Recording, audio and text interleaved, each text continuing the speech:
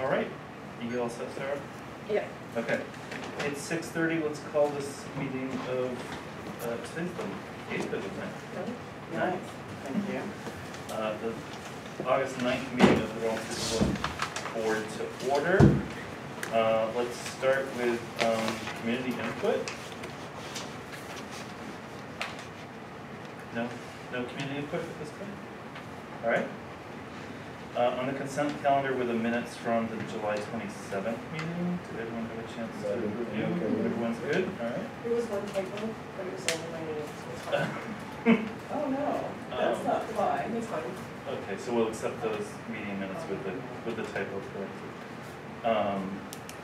Okay, I don't see Fire here yet. Is Mark going to come in to talk about? I believe so. Okay. So why don't we start with Highway? George, you're up. I don't have any POs, so you guys do. I do have an issue with the backhoe waiting. I'm waiting on a part to be installed, and I'll have a price on that. But there's a speed sensor, so when you're driving down the road, it would shift from fourth gear to first gear without any. Yeah. Wow. It would pretty much send you into the windshield, so I didn't hesitate to have a look at it, and I don't know how much it's going to cost, so just give me a heads up on that. Okay. But that, I mean, a speed sensor versus a transmission or something probably won't be. Yeah, it's shifting fine other than that. I mean, we're going down the road fine, and all of a sudden, it's just dropped down the first gear, and just about sending you. Yeah. And they had some issues with, apparently some others with the speed sensor on them, so. But of course, they couldn't do it without diagnosing it. Sure. What have you, so I don't know how much it's gonna be. But I just want to give you a heads up. Okay. Also, apparently you've already known about the, ARPA funds. I got an email this weekend saying that we didn't apply for any of it. With a substantially higher number than you people had seen, apparently it was a mistake. Yeah. I almost fell off my chair when I read that number this morning. Where we have to put the stormwater, I think Caroline said we could probably use it for stormwater, so it might not be a bad idea to think about that for putting the wash bays at both. Oh, yeah. Yep, that's a good call. I think that would help considerably, or extending the stormwater up to the fire station, which would help significantly lower the, putting in a storage tank to have the stormwater cleaned and stuff. I'm not sure exactly how much that would cost, but I think this would be a good place to use that if it's something you guys want to think about doing with it. So I think tonight, when we get to that item on the agenda, we'll just vote to either accept or not accept the funds, and then there has to be a public hearing. Is that what's the order of operations? You do eventually have to have a public hearing, but not until you have a project in mind. So you can either say you're going to accept all the funds and you can use it all for this purpose, or you may end up having several public hearings every time you identify a project. Okay. I thought that would be helpful as far as getting the wash bays into the stormwater system. Yeah. I don't understand the system at all as far as that stuff goes. Yeah. Yep. The one is the wash bays on the CIP for fire. There is some money in the operating budget this year to help with part of it. It's not going to cover all of it. It can help with engineering if we feel like we need that, particularly in light of the state not allowing us to tie into the stormwater system, which is how we had planned to discharge the water from washing vehicles at the fire station. So now that's been complicated. Yes, I think it is on the CIP. At $25,000 for the fire station, and it would be less at the highway department because we can discharge it into a natural.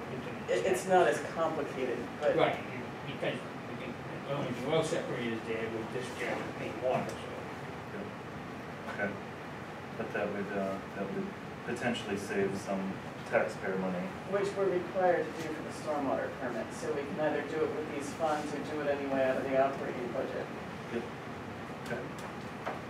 Was there a line item in the operating budget specifically for that? There's a stormwater line, it's not all in there, some of it's under professional services. But it's not nearly enough to complete one of those projects the way we, I mean, actually, maybe we could do the highway department, but that's separate from regrading to make the water flow properly, so. There's more involved with it, that should wait until the road is done. So we can regrade the road so the water's not running into the building, we run out of it and stuff. But at the same time, that's a year 3 requirement for the stormwater permit, which just started July 1st. Because that's gonna require, drainage on the outside of the building where the washing trucks are going to all separator. But of course, it's also gonna be regrading and trying to go, hopefully you can drop the road down when they do the road construction, if they just, whatever you guys decide on road construction, get that flowing the right way. Yep. When is the date for the American Rescue Plan? When does it have to be? I'm sorry, what is the date for what? There's a certain date, let's say August, the end of August, that we have to actually say yay or nay for the money. I think it's the 13th. Is that? 18th. So I've heard 2 dates, I've heard the 18th and the 16th. Okay. So it's not the 13th, but that email said the 16th, but most correspondence I've seen is the 18th. That's right, yeah. Okay. All right, thank you. Okay. So you sent us an email about Old Indigo Hill Road, Right. and it looks like the pavement's getting torn up there due to ATV activity. Like what are we thinking here? I honestly, is it our road, is it someone's road, we don't have in the middle? That's another situation there, but that road is being dug up where the ATVs are coming out, which are coming out of something's got wrong with the property. So, the first thing you might want to think about is just Bruce York. If you know what that means? From Conservation, he's the one that keeps the upgrade of the trails. I believe, yeah, it's probably Bruce. So we might want to reach out to him and explain, first of all, that, because usually when there's like too much rain, they won't let people ride out there because it does damage. So now they're doing damage to roads, we should at least let them know before. I think we should present them with a bill. I mean, if they want this to continue as part of their trail system, Yep. you're destroying town property, someone's gonna pay for it, and it shouldn't be the taxpayers. That's my 2 cents. Okay. Yeah, it is doing a significant, the pictures show significant damage. All right, so we should address it with the club that rides up here that maintains the trails, because they're the ones that are using it. I think I know the town masters, try to get contact. Yeah. I have an email, just I think we start there and let them know there's a problem. So what are their ideas on how to remedy it? Make them go 2 miles an hour as they're, and they shouldn't be on a public road anyway with those machines, unregistered vehicle, right? Some input from the chief? So if they are connecting from trail to trail, they are allowed to be on the road for short portions. So there could be, I don't know which trails are connecting in this area, but if there are, as long as they're a registered machine and using it as a trail connector, they are allowed to. Okay. Same out on Rollins Road, they can cross over to go trail to trail. There is a trail that comes on and goes. Yeah, it is a trail crossing Yeah, there. it goes into Scout Road. Yeah. But I'm sure they'll be responsive, like you said, Right, Paul. and- I've had an issue where I used to live, they were on my property and I told them they were on my property and they stopped. So. Now, are we sure it's a trail system? That's the other thing. Oh, True, we I don't know. Let's stop, right. You do have the authority to discontinue ATV use. Not that you necessarily want to do that, but since you're exploring options. Yep. I've been in touch with the state recently because they reached out because the ATV group was not responsive for a considerable amount of time with the state.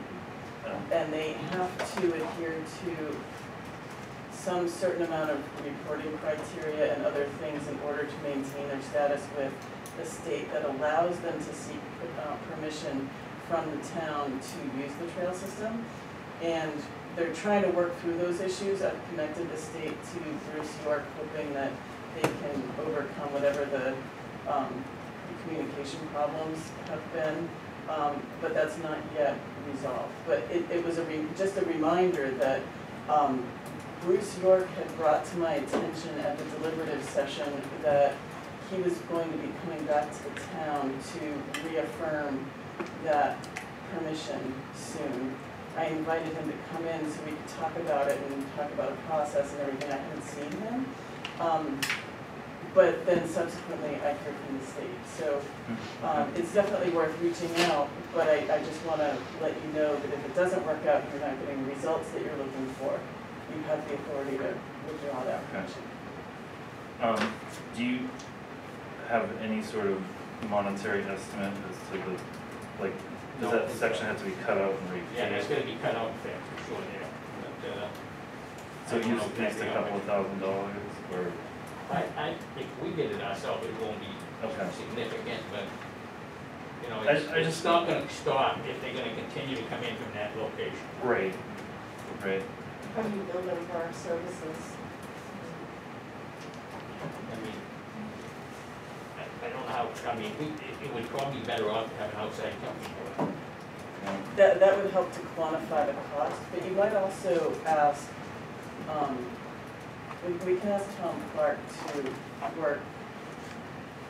Once you get in touch with the Trail Club and they see how they, how they respond to this issue, we can work with Tom Clark to see if he feels as though you can attach those damages to that use and he can make that, I wonder if it's something like when there's heavy vehicles in a certain area and they, if you know that somebody's coming in and out in a certain area and they break up pavement, you can typically assess that, talk to the people, and have them pay for that. But he can be helpful in the enforcement of that potentially. Okay. Yeah, I mean, it's definitely right to the gravel now, so it's. Okay. So the takeaway is that George is going to contact Bruce, or you're going to contact Bruce? I think it's probably better coming from the road agent because you can better describe I will the problem. You can look it over or whatever. All right? Yeah, okay, thank you, George. Thank you for bringing that to our attention. I don't think I've ever driven down that road, to be honest, so. It's the dead end, so, yeah, I happened to, first time I'd even gone out into scouting, was last week, with Graver Met, and he took me out in his, golf cart, and we took a ride around the whole trail system. And if you're looking at, it's not just that kind of damage being done by ATVs out there, the trail system is really made up pretty bad. I mean, the stumps, the showing now where they continue to go over stumps I and. mean, isn't that what the trail club is supposed to be doing? So maybe they disbanded, I don't have no idea. I mean, there's holes down in two there that, you could, definitely gonna. Yeah, they're not good, I mean, they're pretty rough trails, but I think they're still maintaining them. Okay. But they used to shut it down in times of heavy water, wet mud I'm not season. against ATV. They haven't done that this year though, because I live on a trail, there's an entrance there, they haven't shut it down through all of this road. So you might mention that to Bruce too, the wet season. Yeah, 'cause it's a pretty big mud hole. Okay. Okay, anything else? I don't know if you have it. I got one thing, just it's a minor thing, I'm bringing up to the two board members. So it wasn't just past Saturday, but Saturday before I was at the last one. And, are you familiar with the story I'm gonna say? Are you familiar with what I'm gonna tell you? Did Ed tell you the situation? So I was at the dump, and it's kind of my own business to leave when somebody had been, I really wasn't paying attention, but someone was dropping off barrels over in the middle of there. And I was doing my leaves, but what kinda got my attention is whoever the person was, they let their dog out, and their dog had come over, and again, I'm not trying to sound like a baby, but literally come over and jumped on my truck. And I had a dog that was sitting for someone else in my truck, so I was kind of annoyed by that, so I went over to talk to the guy. When I went over there, he had Pennsylvania plates. And he had a trailer, and he was dropping off these like 40-gallon drums. To me, that looks like that, I'm not gonna say chemical waste, but drums that would hold, at minimum, someone's commercial business, not, this isn't residential stuff we're getting rid of, okay? So when I asked him if he was a Rollinsford resident, I won't get into much detail, but he really started off on the wrong foot, basically started swearing and saying a few things. So I just did not address it anymore. I just went on and told Paul about the guy, because he had left. But, so the first thing I'll bring up is, you know I can't expect you to miss everybody. I couldn't tell if he had a sticker. I can't believe he did with Pennsylvania State's plates. But the other thing is, if it's a resident or not a resident, they shouldn't be dropping off their business stuff for garbage. Okay, I'm, And I know it's not you, it's no, I'm just bringing it up. I know the situation. The barrels are not hazardous waste. It's blown in, I mean, it's. I didn't expect you to say hazardous waste, I'm sorry to interrupt you, but usually any type of barrel I see that I'm familiar with, We they crush, have a diamond, and it's a MSD that says what it is, and it says this is not a chemical. It had no identification except for some chemical name I never heard. right, it's that styrofoam insulation. Okay. And the guy lives here in town apparently. He brought the barrels to us. They take them over to Berwick Iron and we make money on the way. So it's, Okay. and the vehicle he had this past weekend is a new vehicle he bought. He said that temporary plate on it, yeah, I guess. I think that's his business vehicle, however, but Ed's been looking at that. He does get the sticker, but he's always had stickers for his spending. Alright, so just the point then, I'll reiterate that, even if you guys are making money, if he's bringing his commercial stuff to the dump, it's only supposed to be residential. I believe, right? Yes. Unless I'm wrong about that. Yeah. Yep. Okay. Yeah. I know, you guys check the stickers and stuff, I know that, but, when I asked him if he had a sticker, he was very, he wouldn't, I'm assuming he didn't, because he didn't look at his windshield, and that's another one. Okay. Alrighty. Anything else for George? No, Okay. thanks for that, though. Anyway. Okay, thanks, George. Next up, Chief. Always that one. I only have one thing tonight. I had sent an email out last Wednesday afternoon, and it had a 2-page memo attached to it, requesting that we fill the last full-time slot that has kind of been frozen, I guess I would say. It's still in the budget, but we haven't filled it. So I was looking for permission. We have a potential person to fill that slot. That was from our last oral boards. He finished number 2 in the oral boards and would have been offered the position if William didn't accept it. So he's a local person right out of Berwick. He's had ties to this area his whole life, and to me, he seems like one of those homebodies that I think would probably stay here more likely than some of the others for years to come, hopefully. So I have my proposal out there. Any questions or thoughts or comments? I think, so, one of the questions I asked of John when I first heard that, was, what is our coverage like now? And so, do we have 24/7 coverage, was the question, and does that help remedy, the fact that I don't think we do? That was the first question. We will, once the other 2 get back from the academy, we'll be back to 24/7 coverage. So that is always something that we need in this town, being stuck in between Dover, Southborough, and Somersworth. So a lot of stuff spills in over those town lines even after hours. And this town's going through a transition too. You have a lot of people coming up from Mass, Connecticut, New York, buying houses just like they are all over the seacoast. So it's seeing that come up this way too. So we're not the sleepy little town still that everyone thinks we are. How many total officers do we have? Got our full-time or part-time? Full-time. Okay. Myself I was always full-time, but now the chief's position's become full-time again, where it was part-time. Then we have Sergeant Hancock, Mitch, and the 2 new hires that aren't certified yet. So 5. And who's you? Yes.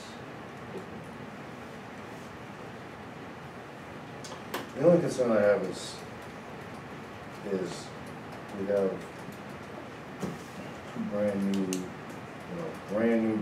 just going through academy stuff, and now we're putting ourselves in a situation of having a 3rd, and my opinion is we tread lightly and let the 2 patrolmen we have get up on board and see how things are going before we jump, and I don't mean to deflect on the staff, but you guys did a really good job, when you had even less patrolmen, so I'm just gonna throw that out there. I'm not against it, I'm just saying, Yeah, tread lightly right now. That was sort of the thought I had as well.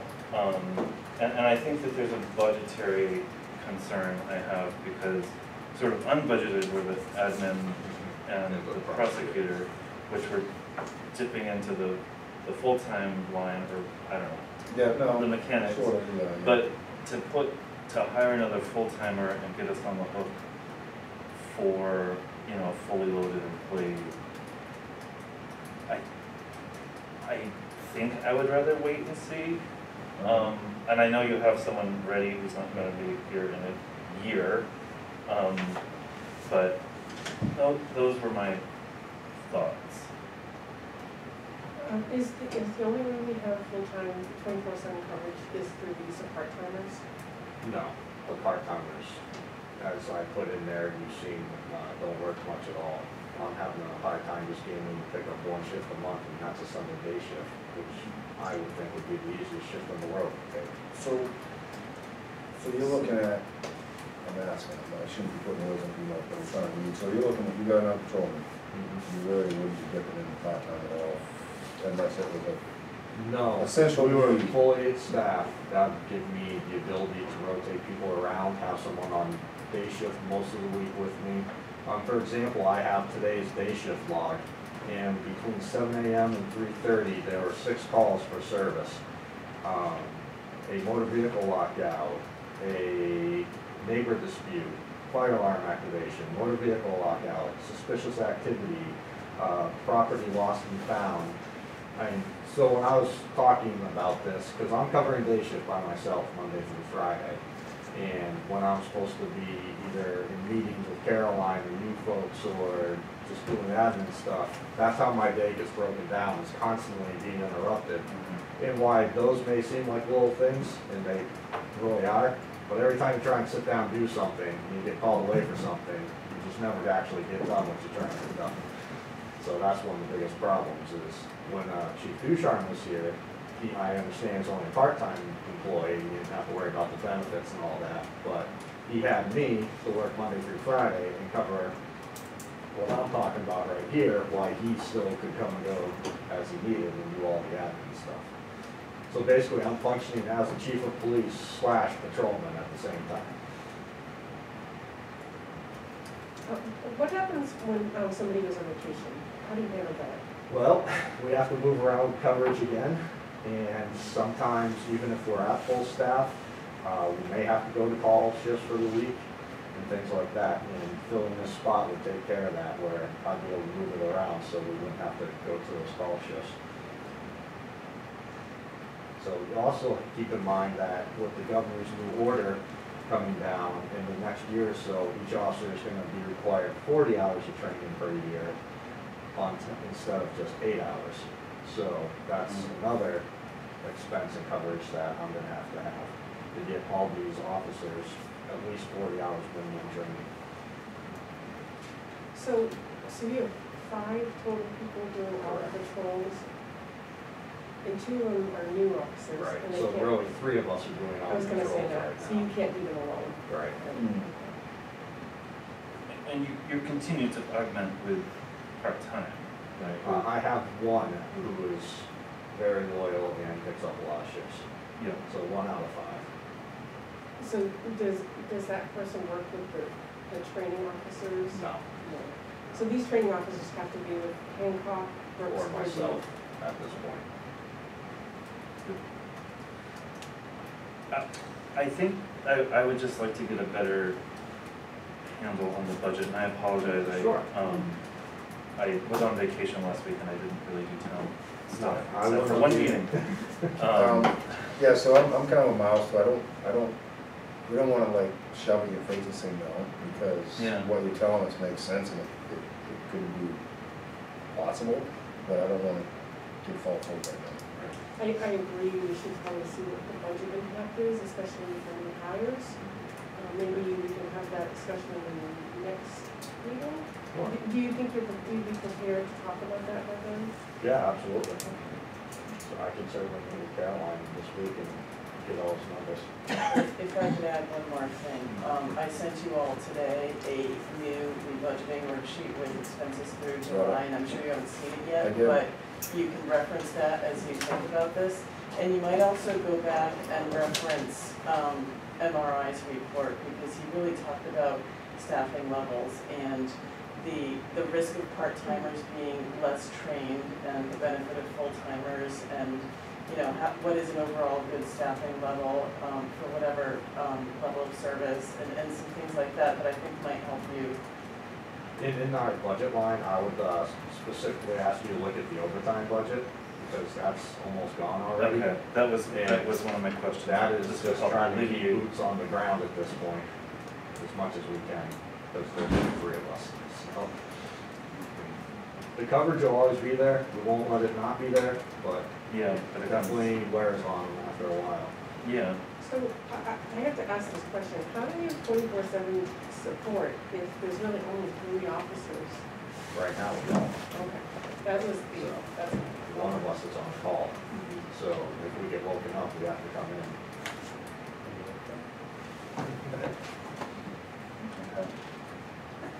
We try not to advertise that though. No, Good to know. okay, so we're gonna look at the budget and crunch the numbers and come up with an answer at our next meeting. Perfect. I appreciate the time. Sure. The only other thing on the agenda under police was the phone and security system, and I forget what our next step We're was. gonna have. We are gonna have Ray- someone come in, Right. And talk to us. yes. So that's one of the things still on my agenda that keeps getting shifted around as I'm doing all this. What the hell, John? I'm trying. No, I even worked Saturday this last Saturday, just so we can have a day off. Very kind of you, But that's what we do. Okay. We just move stuff around. I do want to say one thing about more officers. And I'm probably talking about something we all know. We have a real speeding problem in this town. I know for a fact, I pulled up to the end of Silver Street and Route 4 the other day, and there were cars going by me, they had me going 50 miles an hour, if not more. So if I can make a plug for, more officers helping with that problem, then I would do that. Right now, especially with only 3 of us, there's only one person on at a time, and, we get that same complaint all over So- town, but unfortunately, they can only be in one spot. Right. You know, John brings up the just something that Kim brought it, I just thought about it, is, we have that sign on Bear Road. So I know that someone was upset about speeding on Willie. And then I know I've had a few complaints from just residents I've talked to about Heritage. And Clement. So, in Clement, so maybe we can just talk about it now, and maybe next week propose it, maybe we could, propose to get 3 or 4 more of those signs. I can't imagine that The ones that, lighted ones. so the people, some of the people, I'm saying the Heritage, It's on here. people go down Heritage and they think, well, what the residents think it is, they think they're cutting through. And then they get to a bit of it, and they thought that, so there's a lot of speed on that road too. So maybe even if you had the 30, 35 or whatever, so just blank. I mean, people are gonna speed, some people are gonna speed no matter what, but some people may just be going faster than they really realize they should be. I have no problem with those signs. I know when we put the 2 on Bear Road, there was some definite pushback after. It gets people's attention. those are like 1,000 a piece. Oh, Yeah. I didn't expect them to Now, be we have that that radar sign that we move around, and right Yeah. now it's on Heritage Drive at a request of the residents, but, I mean, I got that thing booked out for the next 3 years if you go by all the people asking for it. Yeah, no, that's good though, we should make it an effort, and that's where Heritage is the one that I got 2 or 3 people talking about. So, Yeah, thank you. that one out there last Thursday night, Perfect. so I saw a resident, and they requested it. and we Could have been the same resident, there. who knows? So, but I'd like to get a couple more of those, if we have a few of those around town, so, It's budget season, right? don't forget that. So, but it's something to think about. But once we get back up to staff and I can get 2 officers on at a time once in a while, it'll help with that. Yeah, Last time we had an issue on Bear Road, one of the part-timers who was an early bird, who's a shipyard worker, actually came in and he did back-to-back patrols out there and wrote 17 tickets in 2 days. Wow. So, no, just, you know, Yeah, fly that way. yeah, Especially probably in the And morning other hours when I holiday. figure nobody's there. right. I So, think that road, Clement Road would be another one that yeah, was, and after Plymouth Road gets paved, it's gonna be even worse. It's true. So, Yeah. It's true. but with the limited staff we have, we try and get out there as much as we can. Okay. Anything else for us? That was it. Okay. Okay, Thank you very much. Have a good night. thank you, John. You're up. Fireworks permit. Yeah, for the guy that needs to front farm. Okay. Do you want us back or we good? No, that's your copy, so you Okay. put them on your back, I have on Perfect. more for your info. Gotcha. We're ready for you, Mark.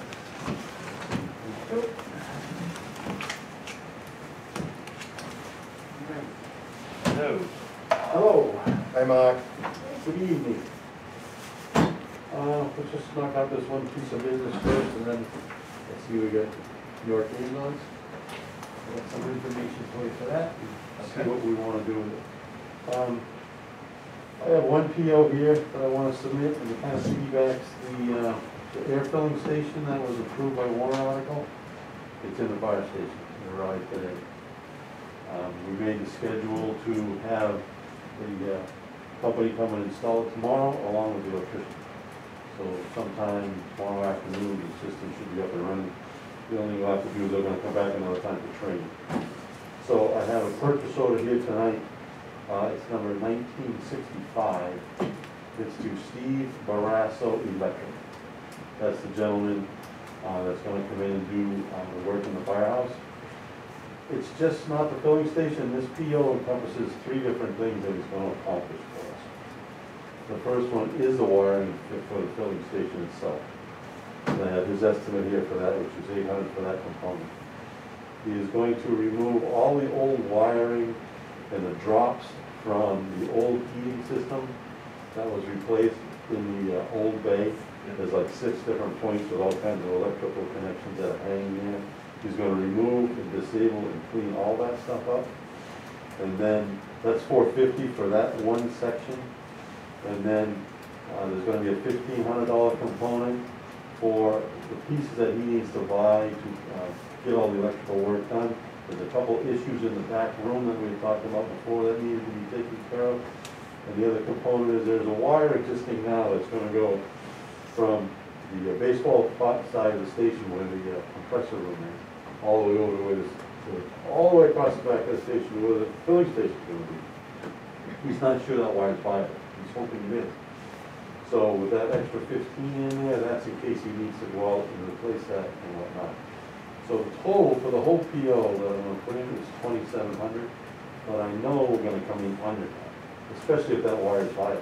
You won't have to purchase anything anymore. But I had to put that little piece of cushion in there just so he has to go and get the components he needs that we're still gonna be able to do it. This is gonna come out of the fire station building maintenance line, which was like $7,500. We've spent minimal on that. There's still close to $7 in there anyway. So this is, it's gonna make a small dent in that one portion.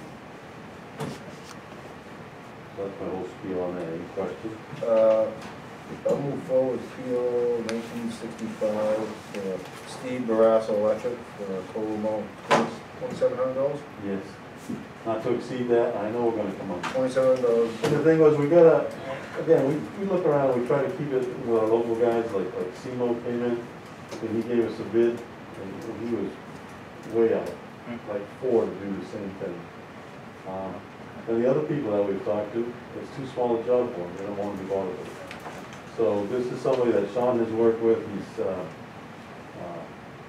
loves his work, does a very good job, so this is who we want to work with Okay. the, We have a motion, do we have a second? Second? Okay, any further discussion on 1965? Not on 1965, I'm just curious, Mark, on that air system that you guys are putting in, you get, maybe a silly question, probably like discussed it, you get some kind of like warranty on that? Yeah, Like 3 or 5 or 10 years or something like that, I'm just curious. 10-year warranty. Okay, perfect. I thought that's what you Yeah. meant. Okay. Yeah, and looking down the road, when this thing is up and running, I get my folks trained, and after we do some of the ambulance stuff, I'd like to plan one night when you guys can come down to a visit, do a walkthrough, see what this is. And on that same night, I'd like to have the ambulance, because they're gonna put a new one in service, which I talked to you about, which should be done within a week.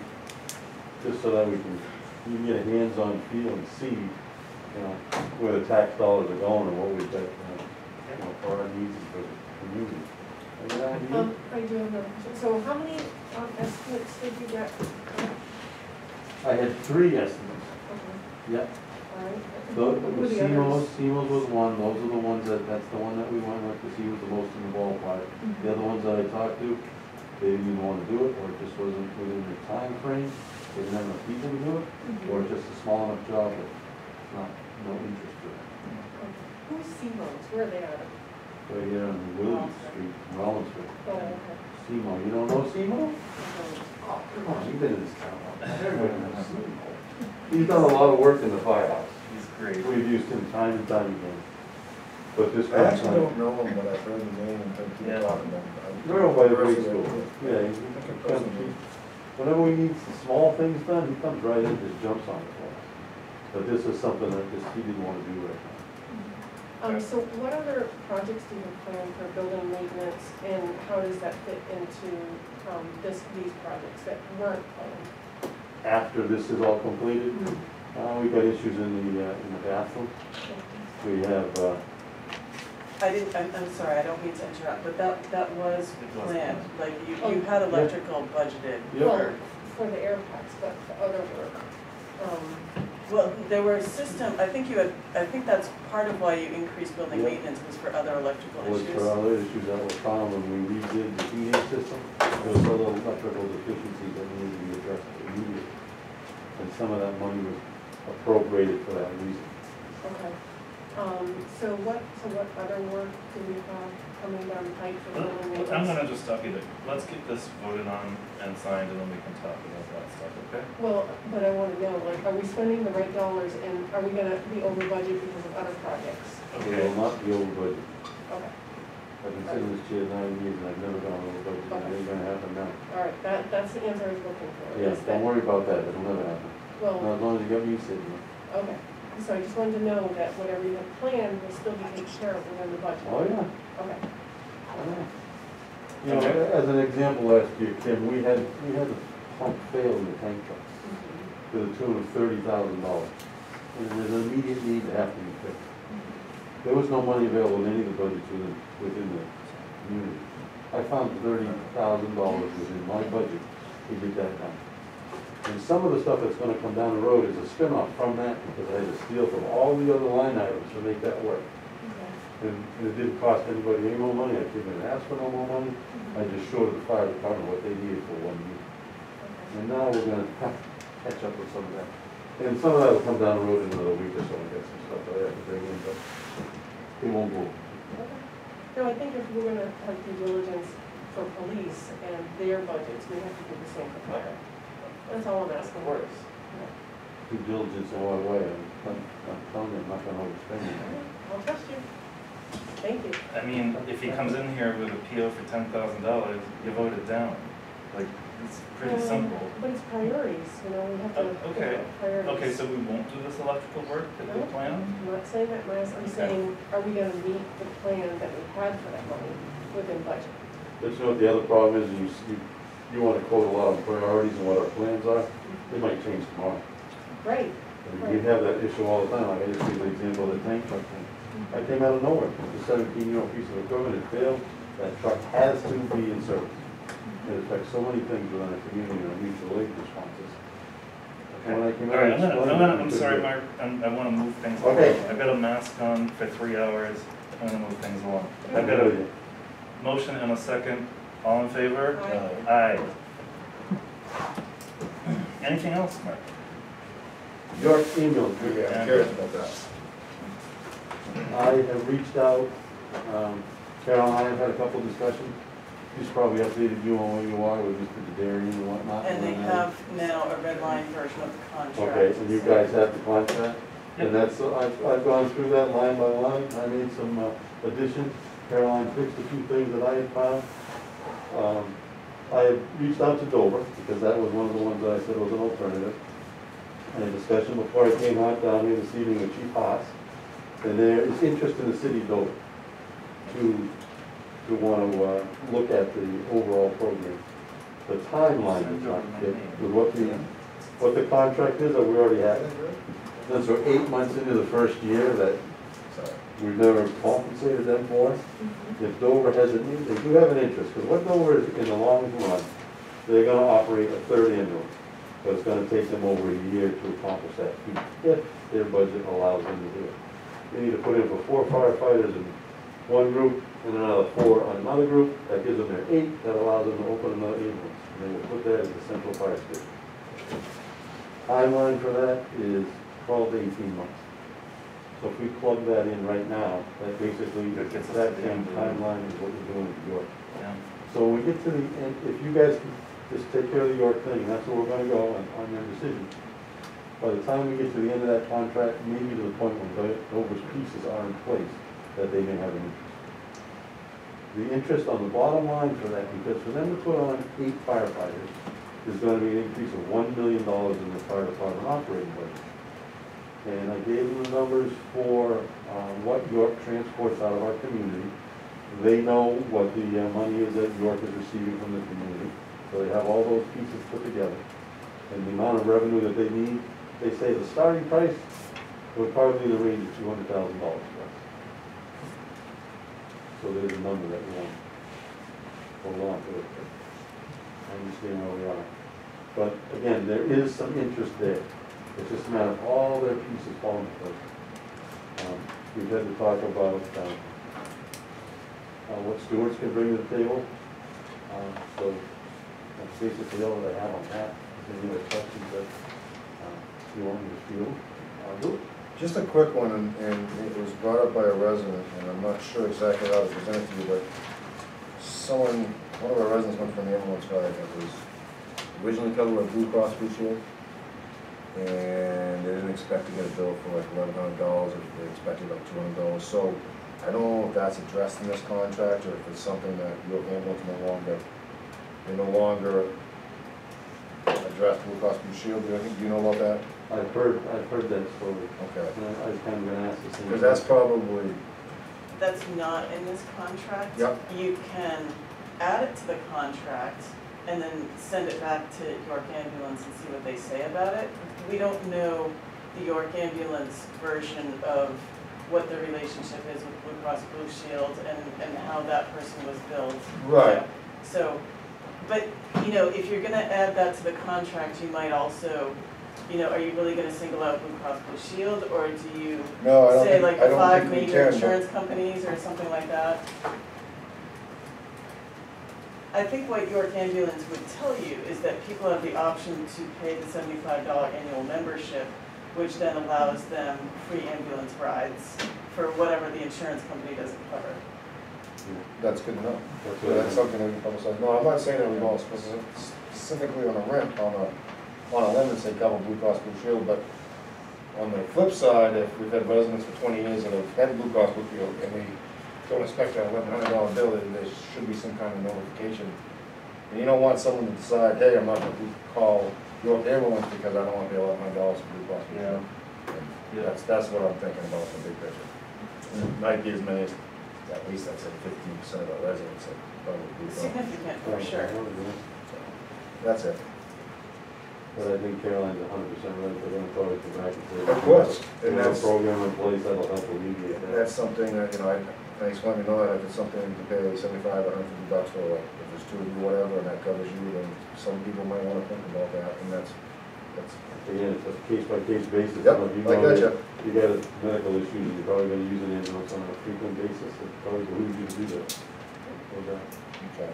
Oh, and then, Go ahead. just one last, and I've been really trying to educate myself lately, and, you know, I spent a few hours today trying to figure out exactly, you know, I know the CDC guidelines, and I'm trying to figure out if New Hampshire and Sununu and our guidelines for the state vary from CDC, and I was trying to figure out the amount of cases I saw. It only was up to, I think, August 4th, right? It said no new cases in Rollinsford for 03869 zip code. So I don't know how we want to handle, if we want to continue to follow CDC guidelines and, you know, I think be we- cautious. yeah.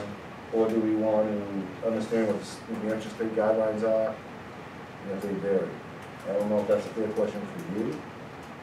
No, I understand what you're asking. As far as what has been reported in our community, they still have those numbers that come out there Mm-hmm. on a daily basis, you can see where it is. Yep. Stratford County as a whole, It was like moderate to was high. higher and it's dropped back down, Okay.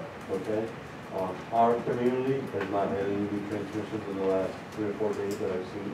Okay. I still look at those numbers on a daily basis to see where we're at, not only for the purposes of here, but if I need to do something at the firehouse and have my people protected by masking again, we will do that. But as far as where you want to go, what policy you want to set, if it's me, I would follow CDC. Okay. So does that mean in all departments, mask required? No, well, Police, If you read fire, CDC guidelines, highway, everywhere?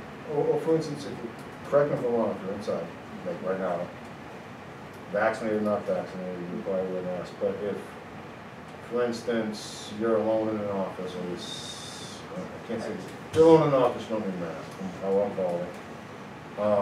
What I can't speak for is like our police officers, is when they're outside on patrol, they're outside, when they have interaction with the public, I don't know if it's fair to say they have to wear a mask or not. My guess right now is like, you guys have to. We do. So I would say the police would have to, but How about when they're just internally? driving around with a patrol car by themselves, so they're out, I mean internally, what? like, so George and Ed are sharing an office, are they wearing masks? Police, while they're in the station? Yeah. If they're sharing an office, like, and they're not, Everybody, library, everybody? I think so, right Yeah. now. I mean, you guys can obviously set what rules and guidelines you want to have in your building here. As far as coming to the fire department, when we roll out our medical aids or having interaction with people, we will wear masks.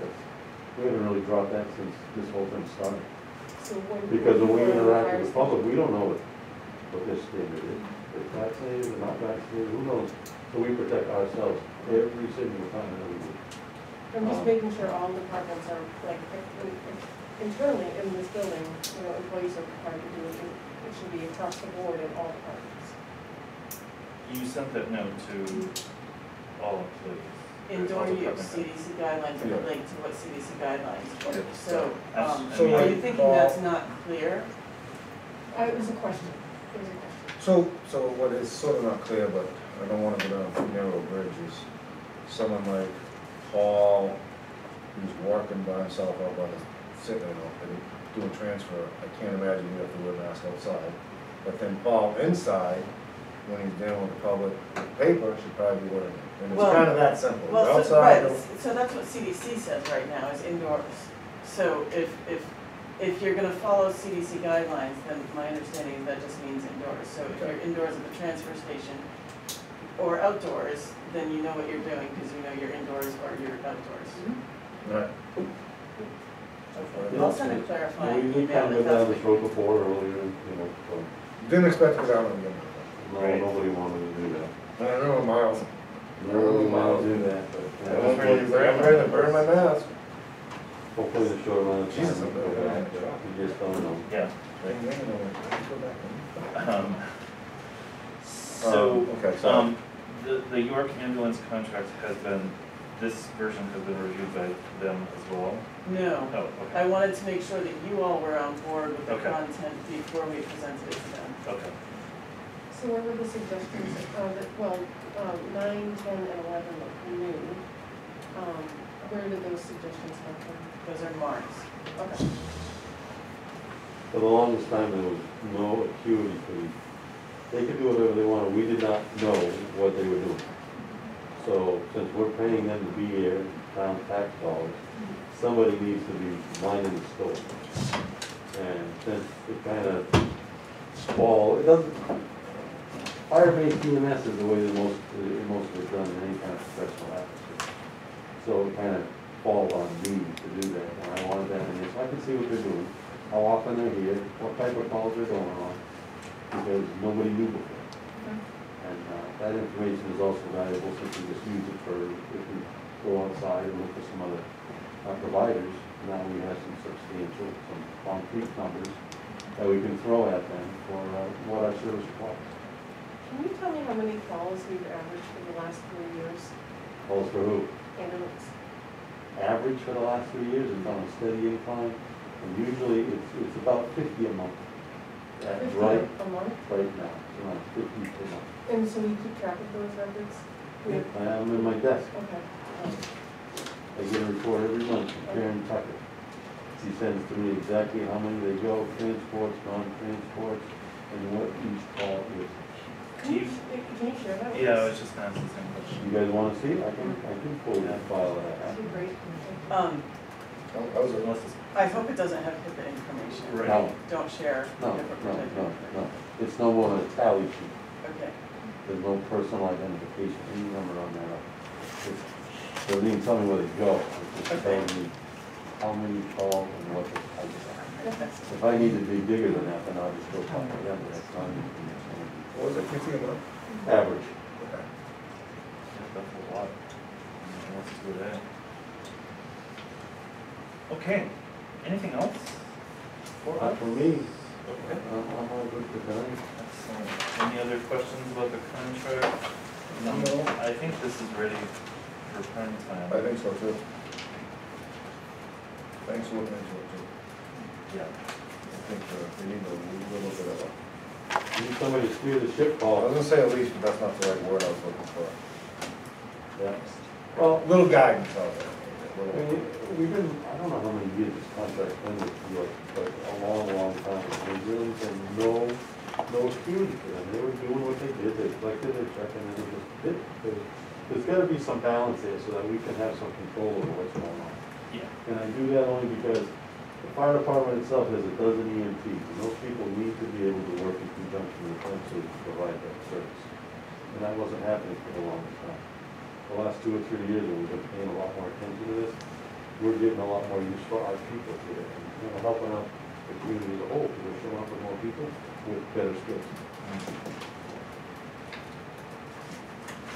Okay. All right, Thank you. thanks very much. Thank you, So by Mark. consensus, Very we're welcome. bringing this forward to IA then? Yeah. I'm okay with it. Yep. Okay. Yes, But, you know, we never do, yeah. Are you in the office tomorrow in the afternoon? Yes. Good stuff? Okay. There's some stuff that doesn't- Department head meeting at 9 tomorrow. I'll give you a reminder. All right, thanks, Mark. Thank I'm you. gonna juggle the agenda just a bit, because I know Allison has been here for an hour, and I think she wants to talk to us about ARPA funds. Yep. I don't know, did you have something specific you wanted to? No, I was Sure. really just gonna listen. I Okay. didn't know, I'm glad to talk if you guys want to, but I know it's sort of, the decision needs to be made and then you might make your decision at a later date how you're gonna actually use those Yeah. funds. So Allison, unless there's Sure. something else I'm missing is, you were looking at the Willie Pines sewer line and then the Porter Well, right? 2 main projects in the. Those are just two ideas, Yep. yeah, and like I said, I mean, because we're a village district, we can't go after any of this money, and, you know, 2 of the major components that they've listed as being good uses of these funds are for water and wastewater Yep. infrastructure improvements. So we're hoping that you guys will consider strongly accepting the funds, and if you do, that you'd also consider perhaps, having our electric water and sewer district, maybe receive some of those funds to help support those projects. What was the cost of, I know you had a cost estimate for one and not really the other. For the quarter well, we could ballpark that at more like around 30,000, to get that fully automated, finally after many years of talking about it. But we don't have an estimate on price for the other projects. And like I said, I don't know for sure that those are definitely the uses, and I'm not sure if you guys would have to also be involved in the decision making of what the uses would be, Right, if but, the money went to electric, water, and sewer. right. And I did read all this, the Willie Pine sewer line is a real concern of yours, I should say, water district because of the exposed area, right, and that's, Yeah, but also yeah, from the stormwater perspective, which is not really the water sewer district's true. issue necessarily, but I know there was a concern, when they were working on the Willie Street water line replacement, Caroline and Gray and George were walking, he wasn't aware, George wasn't aware that there was that exposed sewer line there, and yeah, so that's kind of what kick-started that Okay, conversation more recently. right. No, we presented your information pretty good, but they're open for Agreed. Agreed. Okay, thank you for that, Allison. So in general, the ARPA funds, and I'm assuming everyone had a chance to read through sort of the stipulations that we would have to achieve. Is there a, so like, let's say we agree tonight to accept, what's the timeline to get these things in place? I would say before you spend funds. Okay. But that hasn't been actually said, but Okay. it's probably a good idea to have them in place before you actually sign a contract with a vendor to do something. Gotcha. I mean, I didn't think any of this stood out as hurdles we can't achieve. I mean, especially for $270,000. Any other discussion? No, I agree, I think there could be, I think there's some room to use some of the funds, but, you know, sparingly what we need. And since you don't have to identify projects that you're gonna use the funds for until 2024, you have really quite a long time to talk to the district, the road agent, brainstorm amongst yourselves and whoever you think might be stakeholders about how to spend the money, and also work on these policies. You have plenty of time between now and 2024, and then once you identify those projects, you have until 2026 to spend the funds. And it'll come in two tranches, Yeah, like split 50-50 or? Correct. Okay. Okay. How about policy implementation? Is the timing pretty much the same as soon as you start spending funds and policies have to be in place? It doesn't explicitly say that, but at the same time, it says if you're gonna take the funds, you do the policies. So it would make sense that you would do the policies before you spend the funds, otherwise, who's to say you're ever gonna do the policies? You know, I think they would probably find that to be a violation, to spend the funds without having the policies in place first, but it doesn't explicitly say that. I mean, it would also be them performing some sort of audit, Correct. like, That's really what all of this is. It's all auditable. We have to keep the records for 5 years after the last expenditure. So in theory, 5 years after 2026, potentially you have to keep all of the associated records. And yes, it's all subject to audit. okay. So, just on a side note, I put another project in Green Mountains about stormwater, so I might have him do that. Have him reach Just out so you if he know. wants, He said he'd get back to me, so that's a good sign. All right. That means no. We'll see. Let me ask my wife. No, Yeah, the answer is sure. no. Okay. All right, so at this point, I think I don't know if by consensus or if we want a motion to accept the ARPA funds. I don't know, I think you should I probably. would like a motion Yeah, I just think we because should of probably, the, because I'll make a motion to go forward with accepting the ARP funds, ARPA funds. ARPA funds. Second, Okay. Any further discussion on that? All right, hearing none, all in favor? Aye. And I'm gonna sign. there are two separate things to sign. Okay, I'm gonna wait for So- your guidance on that. So I guess a slight It's not discussion clear is, to me. it still needs to be voted, and it still has to be approved by the public, right? Is that No, correct? well, no. Okay. It is completely at your discretion, except that you have to have a public hearing. So one would hope that if you have this idea and you present it to the public and everybody says, no, that's horrible, that you would listen to that and change your mind. But ultimately, it's your decision. Okay. so we have to have a public hearing. Yeah, and, yeah. Just a point of clarity, so you're making a motion to accept the ARPA funds for these projects? Nope. No, Or just in overall? general. To apply. Okay. We'll apply. We'll apply, we may not accept any, and we may accept all. So you applied, or they're granting you these funds and you're agreeing to take them? The motion is to apply for the funds. Oh, to apply.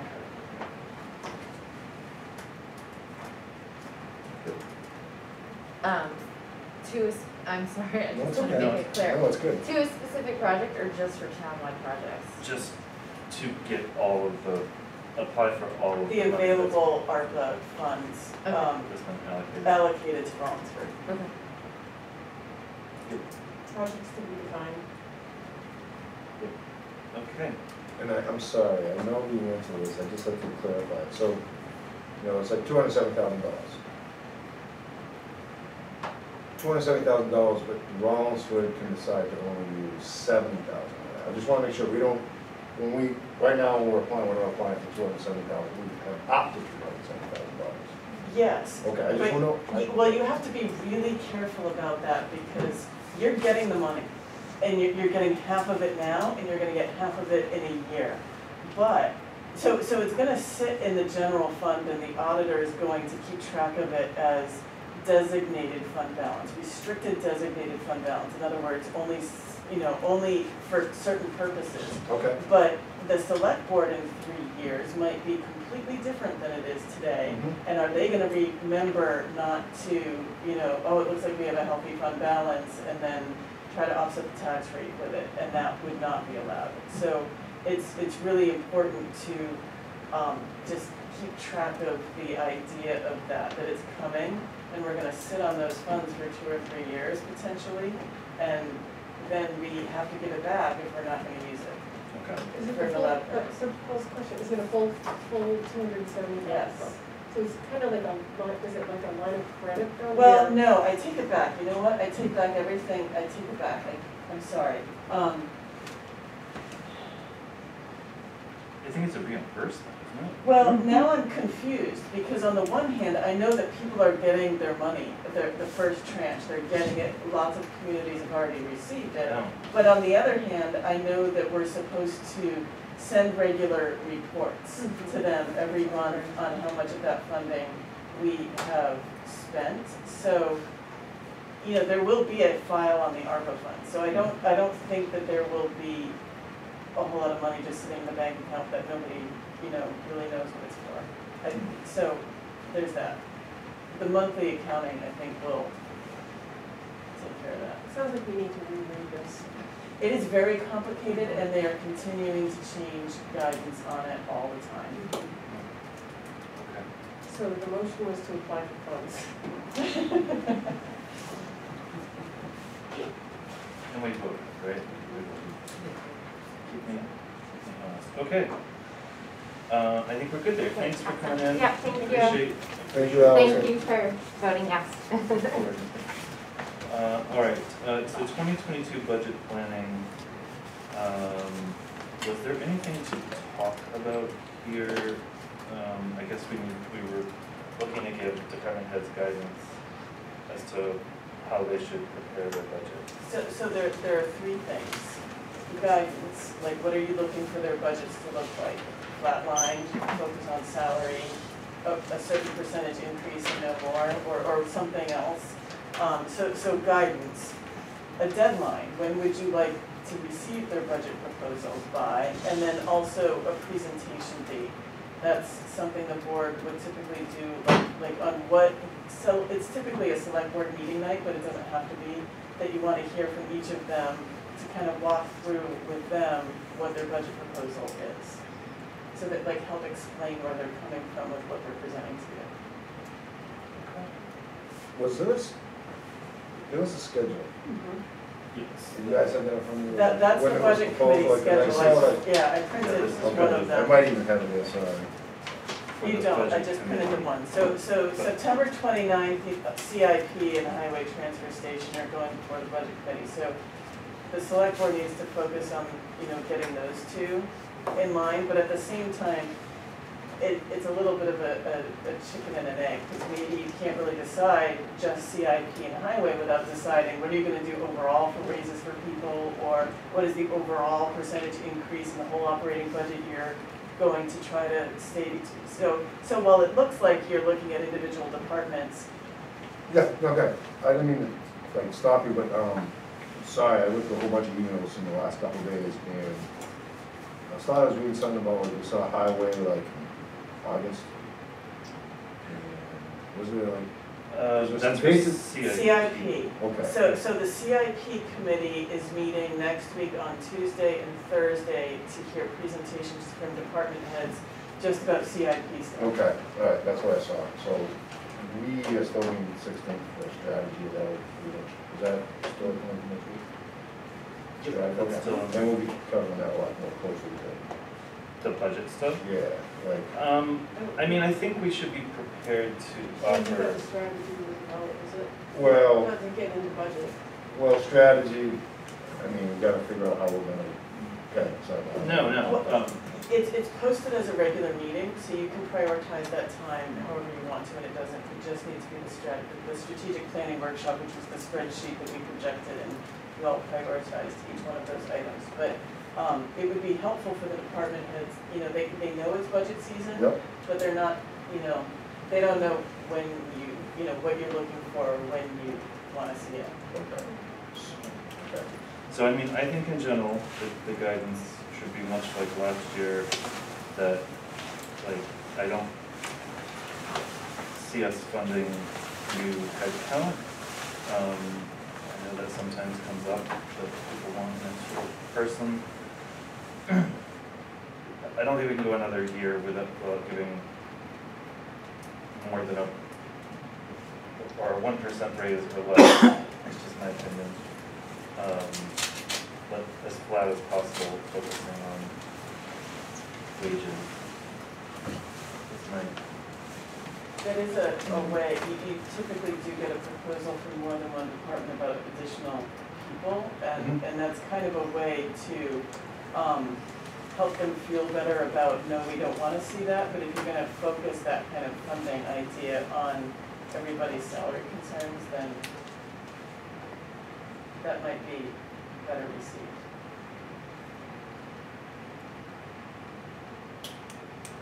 So last year, the deadline for department heads was the middle of August. So once you all receive these proposals, I will be, as they come in, I will be putting them on a master spreadsheet so you can see them all together in one big town budget. But you then have until the end of August to start meeting with the budget committee and knowing, what you want department heads to be presenting Okay, to them. so, not much time. it's not a town. So have we thought about kind of backing into the dates? So for example, presentation dates, so the budget needs to be, say, the deadline is, say, 3 weeks before the presentation date, which is at least one meeting before they have to present it, one select board meeting. Yep, I think that makes sense. So that gives them a little bit more time. So if they have to present, for example, police have to present on October 6th, then the select board meeting prior to that it needs to be the presentation date.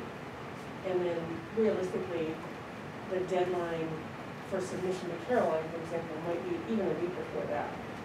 So we see it before the presentation. Which is good, so that you can get a sense of what you think about it, but if you're doing that, then you're, the last presentation that you're gonna see, whenever that department is, where is that relative to when you have to have the whole budget ready for, in the meantime, so say for example, police is in October, but highway's meeting with the budget committee in August, so what is the highway department presenting to the budget committee in August when you haven't really started to discuss and deliberate over the police budget? So, you know, that helps break it down for you, but it doesn't help you focus on the big picture. Like, are you gonna make a highway department decision before you even discuss the police department budget?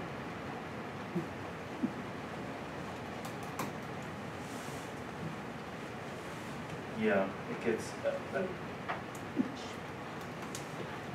gets tricky, obviously. You gotta get the, department has a little bit of time to put the budget together before the same. I mean, what's your sense at this point with where they're at, with it started? They have a template and they know it's budget season, so they should be pretty much ready to go. That being said, they all have regular other duties they've been attending to, so, I think they're probably pretty close or nearly ready. What might not be done yet is the narrative that typically goes along with it that explains what they're trying to accomplish and what the budget represents. But I would think,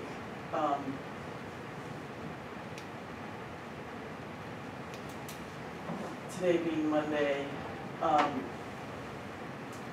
you could give them maybe until the end of next week, and then, I don't know what that puts us for dates.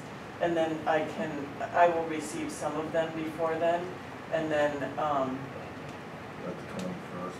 Yeah.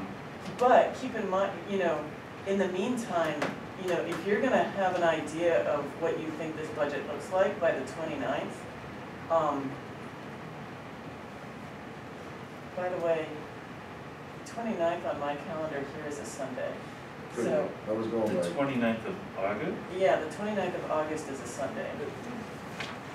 I'm just. Is that when someone's supposed to be meeting with the budget committee? I thought that the budget, is that on the budget? No, I think it's September September. 29th. Oh, September 29th. Yeah, Oh, yeah, okay. September. Got it, all right, so I'm mixing up my months. Yeah. okay. So that gives you about a month to figure this out. Yeah. Which doesn't seem bad. That's tight for how this board typically operates, so, Yeah. I guess if you're gonna do that, you might A, think about more meetings and when you're gonna schedule them, and B, whatever you don't understand about how the budget functions, and questions you have about, really start looking at that rebudgeting worksheet and the expenses to date to try to get a sense of how money's spent, what do those lines represent, and ask questions sooner rather than later so that you're better prepared for those workshops when they start. But I think if you're gonna go,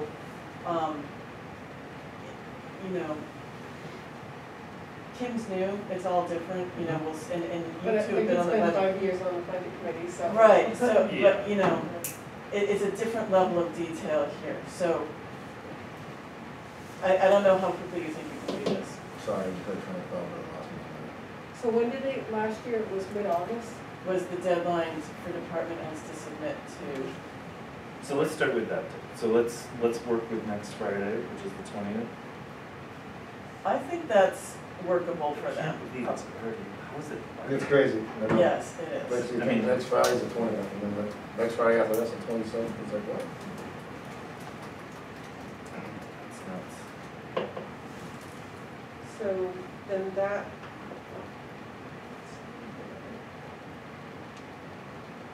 So that's over a month away before they have to do the presentation, the first one, first set. Yeah. So, right, so that's presentations to the budget committee, so that gives you a month to decide what that looks like. But they'll come and present to the select board.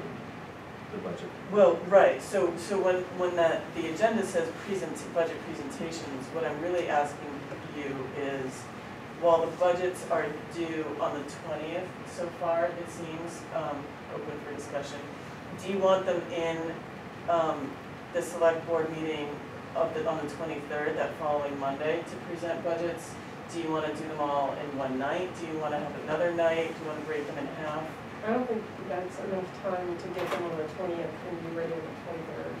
Well, so on the, their heads in the game because they've just done this. They've just submitted it, they've been working on it, so, you know, I think they're ready at any time Yeah. once it's prepared and submitted. But I don't think we're ready. So if we get them on the 20th, that only gives us the weekend to go through all of them and be prepared to hear them on the following. Well, Monday. right, and I may not even have this spreadsheet completely compiled, but you can at least get a sense of where they're coming from and what they're trying to do, and you have, you know, they're submitting a template that shows their budget. Mhm. So you're right, it only gives you the weekend to review it, but you can hear them and then you still have that month to work it out. It's however you feel like you need to work, but it's gotta be somehow workable with the calendar. Right. I mean, I think we need to throw down at least a date to work toward. So maybe there's an off-schedule meeting on the 30th? Is that The longest? August? Is that because Labor Day is the following weekend? I don't know when they were. Yes. It is the following It's Monday. 6th, so yeah, we can shoot for that. And So do you wanna do them all in one night and have them all go on the 30th? Mm, Do we have that extra Monday on the 30th already? no. There's not one scheduled yet. Are we meeting on Labor Day? No. No, So that's gotta it move. would be a well, So then the shouldn't 30th probably makes sense. yeah. Yes, And maybe so, skip. by the way, I don't know when you know, you all do need to discuss what to do about the Labor Day meeting. Typically that gets moved, so it's not on a holiday, but the following day is planning board. So that's another conversation, but it should be moved. Okay, great. so the 30th, and I don't know how, like, some of them go pretty quickly, others do not. So I think all in one night is a stretch. That'd be good. Try to break them into those two Mondays, the 23rd and the 30th.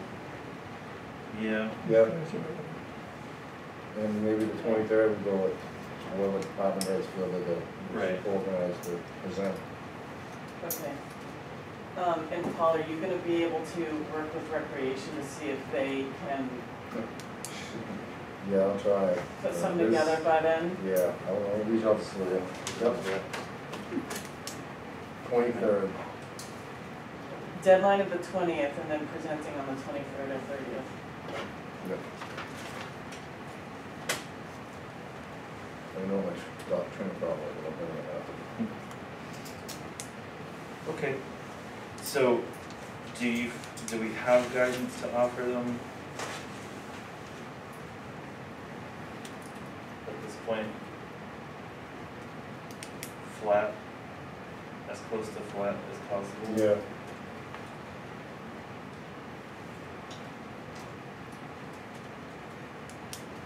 Yeah, and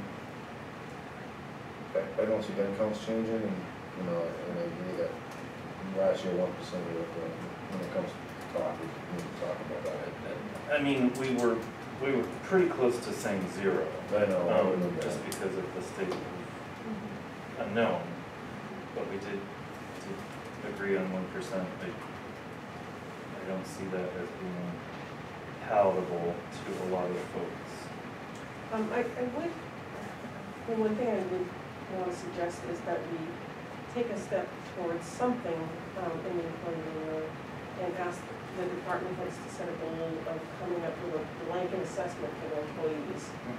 And then if they can achieve that next year, you know, maybe we could do something a little bit different in terms of compensation, you know, something maybe a little more equitable. Sure, but I mean, from a budget planning perspective, I think you set, and this is just my opinion, a percent goal, and then within that, maybe someone gets 0, maybe someone gets 4. But that's gonna be up to the manager to pitch. Like, I don't know, It's a complex subject. yes, it definitely is. Okay. Yeah. But I agree with that thought process. You know, maybe not zero, but somewhere between 1 and 4, unless Yeah, the person is, really. okay, I think we're good with budget planning. Yep. Do you have a clear That's answer good. on Okay, great. Facilities director, see that you, I saw it quick, Based on our last conversation, it seemed like maybe the way to go was to consider contracting it out, which I think makes a certain amount of sense. But whether this is an employment position or a contractor, it's important to identify what are the expectations about the job. So what you have before you is my understanding of what the board's goals were with this position, when it was originally budgeted. So that's up for discussion, and also whether or not you think this would be better as an employment position or a contractor position. Employment, you pay wages, either hourly or salary based on a certain number of hours. Contractor, you're not responsible for, contractors are people who do the job for more than one person, and you pay them a 1099, and you're not responsible for employment taxes. But it really infers that they do this for other people. It's not intended to be a way to just not pay employment taxes, for example. So I was thinking maybe like a property management company. So I was thinking about this, and I think there's value in getting some estimates for annual contracts for our systems, our plumbing system, our electrical system, our air systems. And then I would think that in terms of general building assessment, that our building inspector could do some assessment of this building, since that's what his job He is. does, well, it's not really his job, but we've asked him to take that on for some purposes. It's not within his given number of hours to make sure that we have contracts in place, nor has that been his duty. I wouldn't expect him to manage that. I would expect us, you and the select board to receive contracts, proposals, and then make decisions on them. And then if they're annual contracts, then they come in, they schedule service, they come in, they evaluate, they fix. So our experience with that is that nobody remembers to renew them, and the vendors don't remember to come out and do the service. It's on us to call them and Yeah. schedule the service, and that's not been anybody's job. I'll So- volunteer. Which is great for as long as you're here, So- Right. but then, it's Well, a, but that should really be on your plate though. I think just to manage our contracts, I think that's easy enough to do. I can't get into the police department, so I can't schedule anybody for there. But, it hasn't been, and if you think that that is worthwhile, and it's a considerable amount of time for the amount of attention this building needs. But I don't have expertise in that, and it doesn't help you with your other facilities. Well, I think just put just having the contractors start with a proposal, is all I'm saying. Find out what it means to have a contractor, an annual contract, or biannual contract for these systems. I can try that. I've never heard of, a plumbing company or electrical offer that. We've typically had the overhead doors and heating systems. But I've never been aware of, nobody's ever offered, or said they have that, but I can ask. So the facility I look at is the one that is gonna need the most attention right here. And, I feel I haven't talked to George, but I feel like George pretty much, he mentioned it to me more than once that he feels comfortable maintaining his building. So, and then, fire department, Sean maintaining it, I shouldn't say Sean, but